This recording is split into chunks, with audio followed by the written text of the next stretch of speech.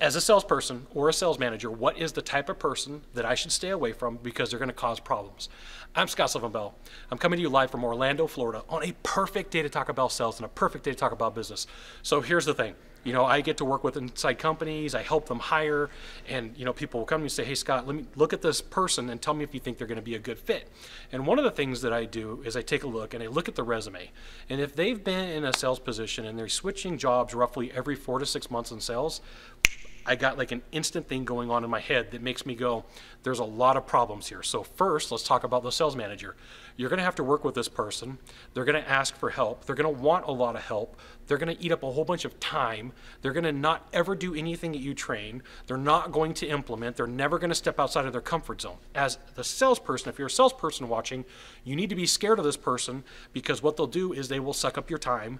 You will be the shoulder that they cry on, and they will never get any work done. They're going to drag you down.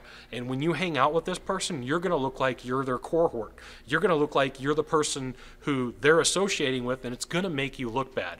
And so if you're asking this person, well, tell me where you worked. Well, I worked at XYZ company. I worked at 1, 2, 3. Like, the question you should be is like, why are you not there now? Tell me what happened. Well, you know, it really just didn't work out. And this is usually about the gist of what they say. It really didn't work out. Okay, well, I get that once.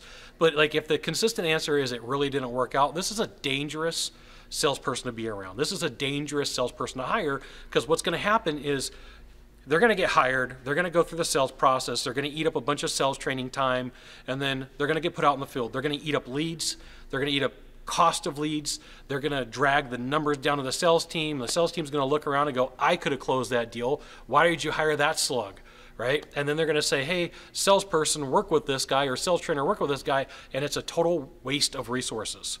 So the salesperson that consistently jumps from sales job to sales job to sales job, what they're doing that for is they're hiding.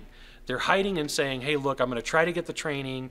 The training is going to pay me X amount of dollars. I'm going to be okay for a couple of months, and then I'm going to have to be able to prove what I do. No, it hardly ever works out. Now, I will tell you, there's some people out there that are just looking for the right product to sell. You know, they might have worked at like 2, maybe 3 companies.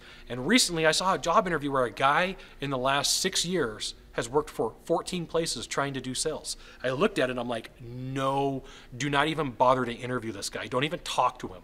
Wrong guy to talk to, because all he's going to do is just not only eat up resources of the management, he's going to hurt the nerves of the salespeople, because in the sales meeting, that guy's going to get all the attention. Why aren't you selling? What's going on? And he's going to be like, well, I just don't know what's wrong. I don't know what I'm doing. And I promise you, if you're in an office right now and you got your headphones on, there's a guy over there or a girl over there, and that's them. That's them.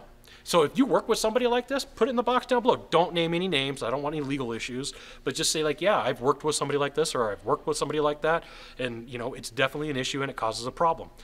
If the person who's coming to your office, if you're a sales manager and they keep bouncing from job to job to job, it's a sign you shouldn't hire them.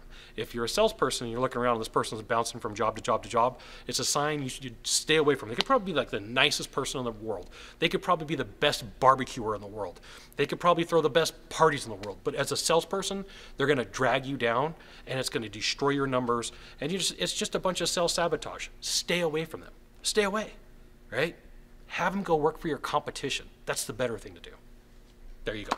You got one thing to do from here, just one thing. Find the subscribe button and click on it, and every time I send out a video, you'll get an update that says Scott Bell Consultant sent out a video.